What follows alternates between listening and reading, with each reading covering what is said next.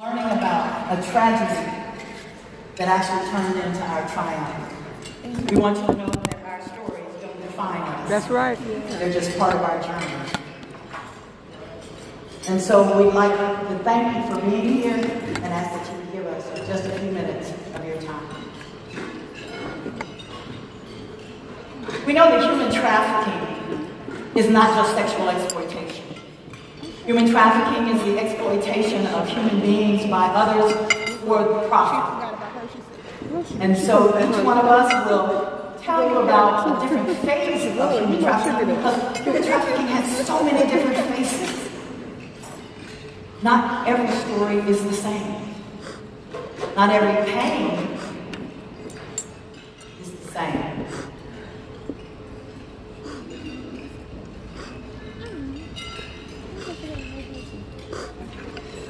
My name is Pastor Donna Hubbard, and I'm from Atlanta, Georgia.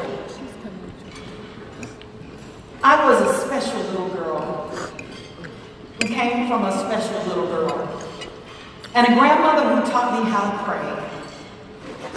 And I always knew that I would do something special with my life, but I wasn't sure what that was or how it was going to happen.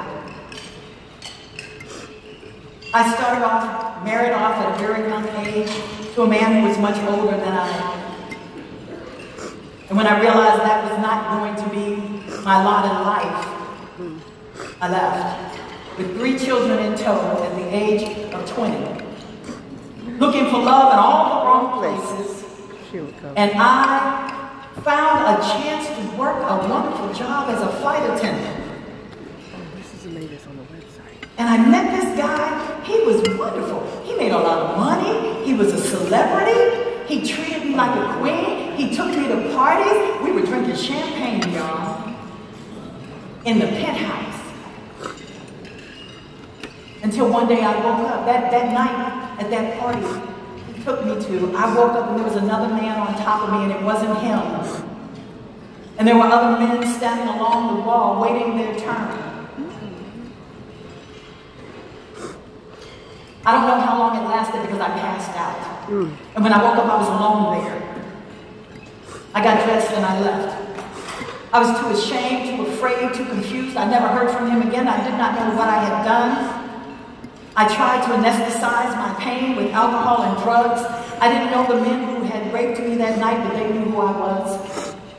And I would be at a nightclub and they would lean over and whisper things in my ear that they had done to me. When I couldn't take it any longer, I left and I ran to California. I took my children, and my 3 children, we moved into the worst neighborhood I could possibly move into, but I thought I was free until I learned that everywhere I went, there I was, and so were my memories. I moved in down the street from a man and his wife and her sister, and they helped me with my children, and they helped me find a job, and they would watch the children, and they would give me food, and he was a pimp. And after a while, he told me I now owed him. And that I would do what I was told to do or I would be beaten. And I was. I was beaten and left for dead 3 times. Being afraid of what they were going to do to my children, I figured out how to get up and get home. And after he could no longer control me, he sold me to a gang, and I became gang property. I was sold and traded for Super Bowl tickets and weapons and drugs and at their very whim. And they told me, you will do what you're told to do, and you will bring that money home, or else one of your daughters will. And I would have done anything to protect my children. And I knew the less that they knew, the safer they were. This went on for 7 years. I left California and moved to Minneapolis, where they found me. And at that point, my daughters were much older. So I did what I was told, knowing the only way I was ever going to get out was to go to prison. I went to prison, and while I was in prison, I was sentenced to 12 years, 2 times, 24 years in federal maximum security prison, but it was there I learned how to be free. I had left my children with my mother because they didn't know where my mother was, at least I thought they didn't. And 2 weeks after I had been incarcerated, I called home and my mother said, your friends brought us a microwave. I said, what friends? She said, you know the guys that always visited you?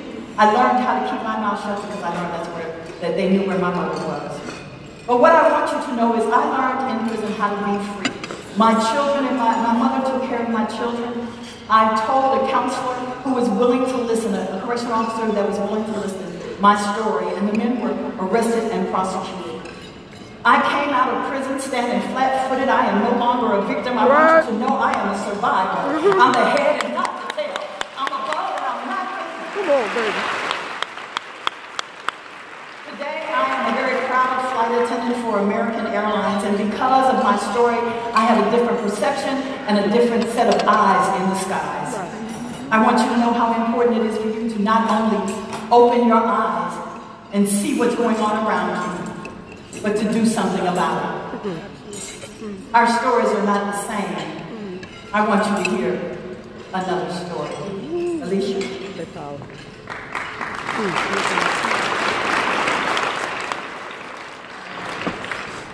My name is Alicia Koskevich, and I'm from Pittsburgh, Pennsylvania. When I look back at my childhood, I remember it being such a happy one. I had a perfect childhood. When I look back, I can remember that it was really the start of the internet entering the home. And I spent a lot of time online because that's where my friends were. I was also a shy child. And online, I felt that I could express myself. And I felt safe.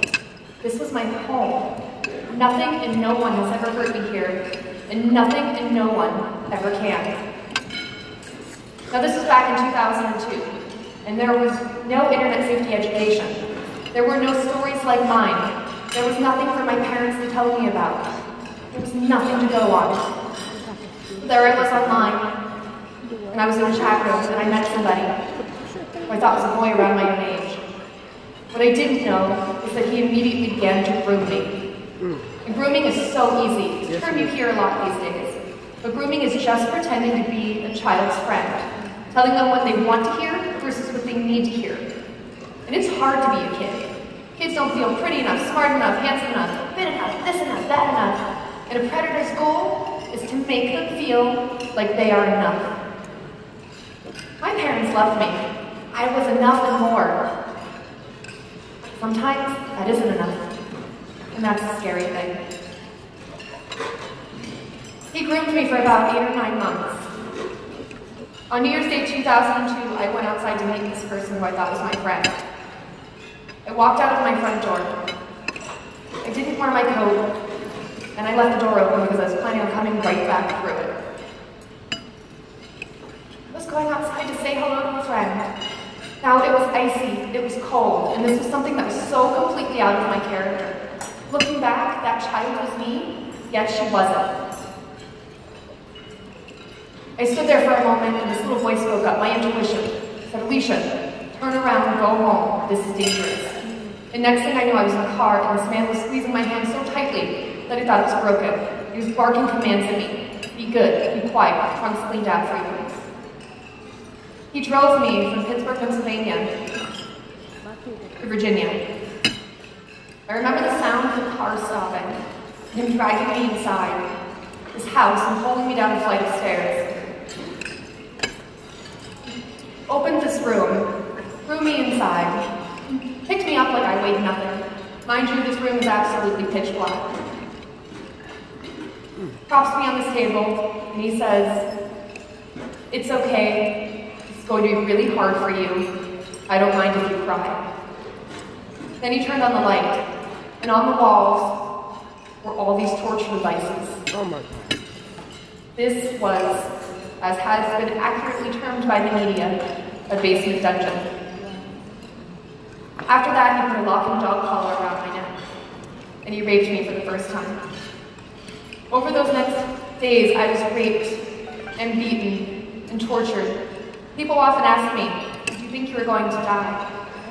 I knew he was going to kill me, and my goal was to stay alive long enough to be found or to escape, no matter what that meant, no matter what it meant, no matter how humiliating or disgusting or painful.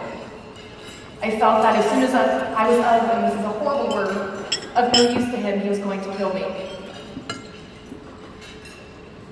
On the last day, which I didn't know was the last day, he said, "I'm beginning to like you too much. Tonight we're going to go for a ride." And I knew that that was the day he was going to kill me. But thankfully, that was the day that law enforcement literally busted into the house, cut the chain from around my neck, and set me free and gave me a second chance at life. Yes. My rescue was an absolute miracle. While he had me, he had live streamed what he was doing to me, to other people online. And somebody saw this. They saw my missing poster, and they came forward. You saw her looking. Talk about a miracle. Mm-hmm. I'm so lucky. And people say that all the time, and I say it, and I'm so lucky. After a period of healing, at the age of 14, I realized that this was going to continue to happen, and I started to go into schools and teach kids about internet safety. Because I knew that this was going to happen again and again and again, and it has. I've spent the last 16 years of my life talking to whoever in a room that I could talk to about my story, about internet safety education, and about keeping your children safe. The internet is an amazing tool, but it is also so dangerous. Right. I have been able to take this horrible, awful, disgusting thing that happened to me and give it a purpose. And I know in my heart that I have changed people's lives. The song Rise Up was playing when we came out. And what that means is that you have to come from something lower, something awful, something terrifying. And we're able to reach into the horror and pull other people out. In fact, we call it by name. Recently, I had to rise up once again. I'm strong, I'm brave, I'm this, I'm that, I'm over it, I'm good. Absolutely not. My captor was released early, and he is living next to my parents, basically. He is about 4 miles away from my parents' home.